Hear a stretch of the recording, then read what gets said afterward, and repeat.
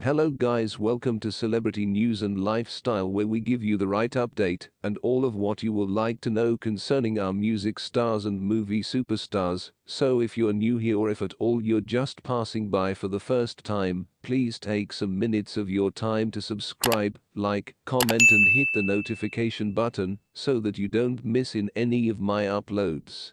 Why the rape allegations against Diddy are coming to light now. New York's survivors' legal guidelines have helped spur a reckoning in music, one which a few say is lengthy overdue.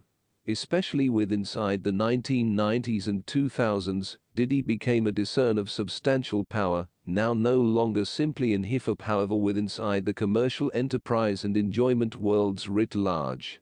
In the beyond months, however, 4 girls have sued him, announcing he used that have an effect on and wealth to sexually victimize them and keep away from any effects for decades.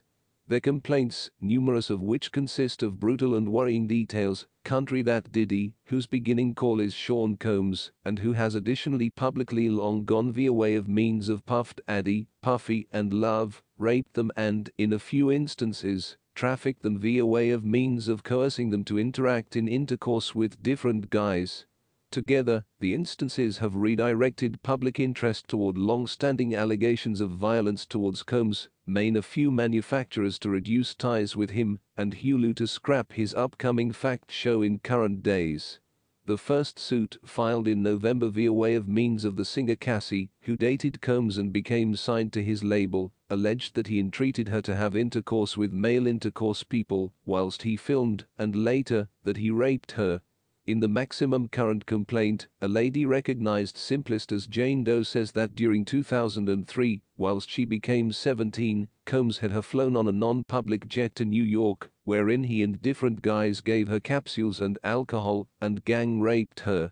The girls have come ahead due to the fact New York legal guidelines certainly considered one among which paved the manner for E. Jean Carroll's A Success lawsuit towards Donald Trump for sexual abuse and defamation, opened constrained home windows of time wherein human beings can record civil complaints alleging sexual abuse, despite the fact that the statute of obstacles has passed. One of these home windows closed in overdue November, explaining the flurry of latest complaints. Combs has denied the allegations, announcing in a statement, "I did now no longer do any of the lousy matters being alleged. I will combat for my call, my own circle of relatives and for the truth." A spokesperson for Brafman and Associates, the regulation company representing the rapper with inside the suits, declined Vox's request for comment. Thanks for watching till the end. We are always here to keep you updated anytime you want to know more about your favorite celebrities, sports and movies superstars, and if there's something about this video that you like to share, please do share with us.